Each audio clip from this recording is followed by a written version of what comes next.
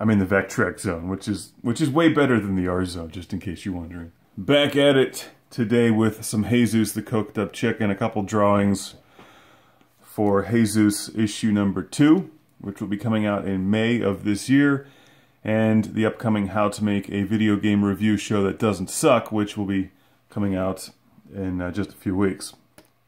The drawings are the last things going in the book. Most of the book is writing and photographs, but there's cartoons of Heyzoos and Edit Station 1 sprinkled throughout, including this one. Watch me! Pay attention to me. This is about... this is going into the section on how to promote your internet video game review show or your internet video whatever, really. So it's Heyzoos with a megaphone. This is going to be a pretty simple drawing for the most part. It's going to be color, and I'm going to make the megaphone bright orange, which should really pop off the page. So first thing I do, like usual, is drop the opacity on the sketch layer. I'm going to switch over to my pens. I was using brushes for something else, which I'll keep secret for a few more days. All these projects going on. Alright. Heyzoos is, like usual, a couple geometric shapes, but there's a subtlety to them. Heyzoos has quite a bit of personality. That's why people like Heyzoos so much. And you may note that he's smiling here. There's just this ever so slight smile at the end of the sketch, and I think it's a very subtle line. But when he's happy, he shows it. Sometimes he's really smiling, other times it's more subtle, like this one. Go in there and just clean that up a little bit. Throw his tongue in there. That's the tongue sound. Obviously. Color that black. Or paint it black. Let's see here. He's not looking at anything specifically, so we'll make him a bit cross-eyed.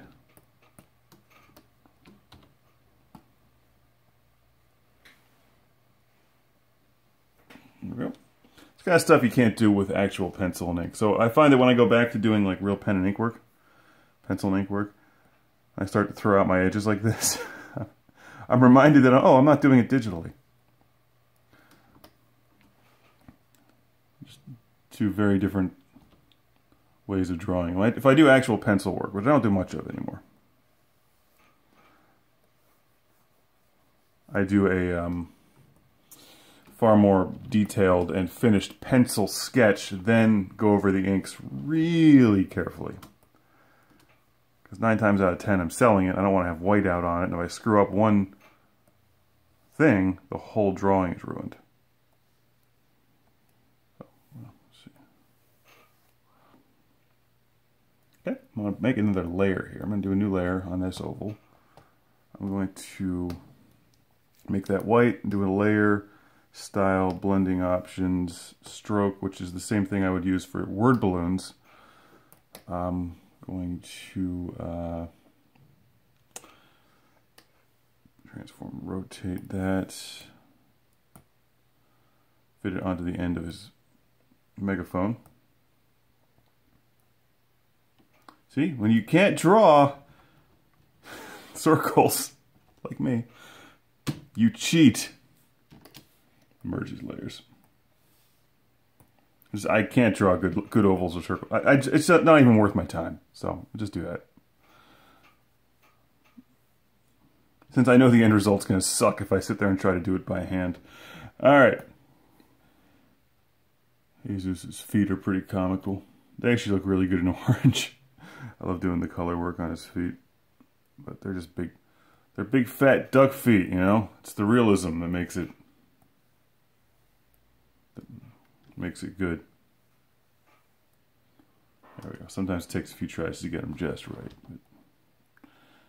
Give him a tail. Let's see. zoom out here, take out the sketch layer. Hey, there's the dog. Maybe the mail's here. Bringing shipments of space coke.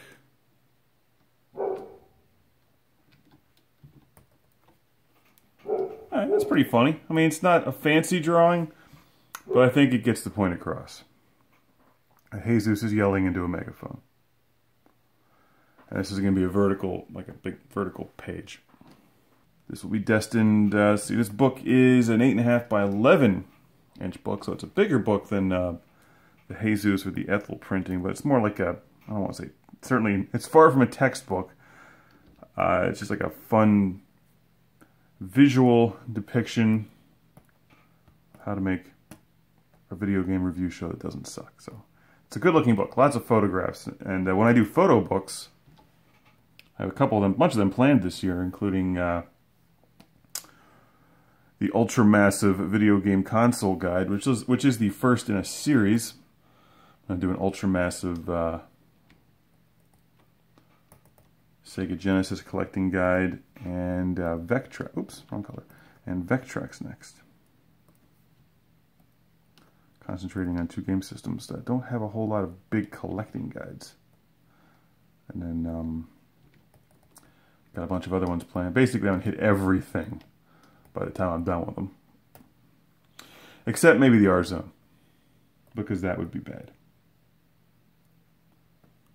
Okay, but there's his yellow.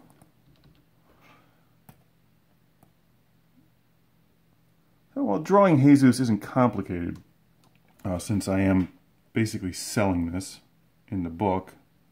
I want it to be good. I don't put out amateur crap. If I put out crap, it's intentional crap. I mean, like my show, for example. It's garbage. Alright, this is going to be RGB, so it doesn't matter. Oh, look, his finger isn't yellow. It's like he's lost a finger. There we go. Hear ye, watch me, which is basically what he's screaming. Alright. Save. Let's take this guy and put him, whoops, into the book. Don't read the text yet, because I have not edited the text. I am now in InDesign. This is what the book is looking like. How to make a video game review show that doesn't suck. I just took this picture like 10 minutes ago. See? Super Thunderblade. One of my favorite games. For the Genesis. Played the hell out of that game when I was in like 8th grade. Alright, where am I? Which page is Heyzoos going on to? That's blocked. Oh, there's that one. Remember this? I drew this the other day. Now it's only giving me a low-res proof here, but that's the one I drew the other day with Heyzoos wearing a scarf, drinking a martini, because that's what Heyzoos does. Okay. This is a good image. I have a couple of these from the photo shoot. I'm going to use one in the ultra-massive console guide, but this one is pretty amusing, and I think it reflects both the technical qualities of the book and the attitude of the book, so I'm looking at keeping it simple. I'm going to chop out some of the, there's still some shadow around the outside, but using some kind of an effect coming out from it, but a simple effect. I'm not going to complicate it, because the title of the book is really large. How to make a video game review show that doesn't suck. So I think it's a funny title. I mean, it's not a silly book per se, but it is meant to be informative and entertaining. So I'm going to go in here.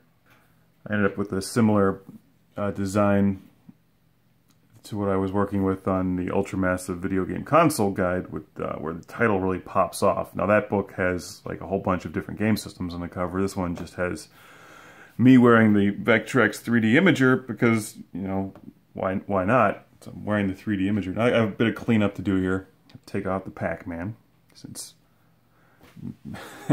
you have to do those kinds of things. And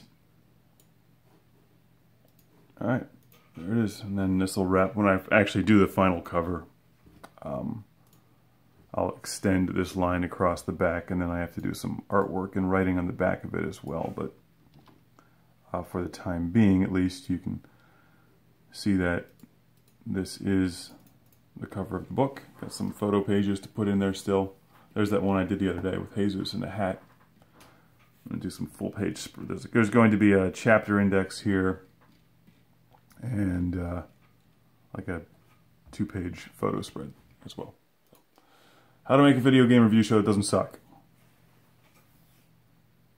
For starters, you want a Vectrex 3D imager. I'll just give you a heads up. Classic Game Room is brought to you by Ethel the Cyborg Ninja, now on Amazon and Classic Game Room Barware.